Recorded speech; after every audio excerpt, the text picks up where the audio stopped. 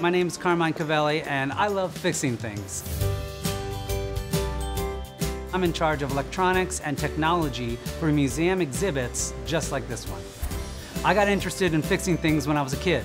I had a lot of hand-me-down toys from my siblings. Sometimes they would break. I still liked the toy a lot, and I wanted it to work. So I got curious about opening it up and try to figure out how I could fix it. And then you fix it, and you realize this toy now has a whole new life. Fixing things requires patience and practice. It can seem very overwhelming, very scary, and very frustrating. Start simple. Make it very easy.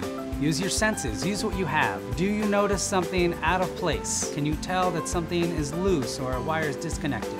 Does something smell burnt? Do you hear anything rattling around inside the object? Those are all pretty clear and easy indicators that there's a problem.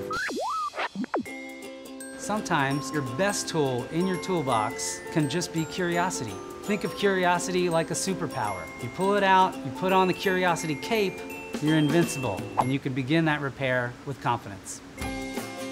Fixing something that has broken can be a very satisfying thing to do because you had this very difficult problem and you somehow stuck with it and you found the solution. For me, fixing things is very fun, very satisfying, and it's a very cool skill to have because not everyone can do it, and that's pretty cool.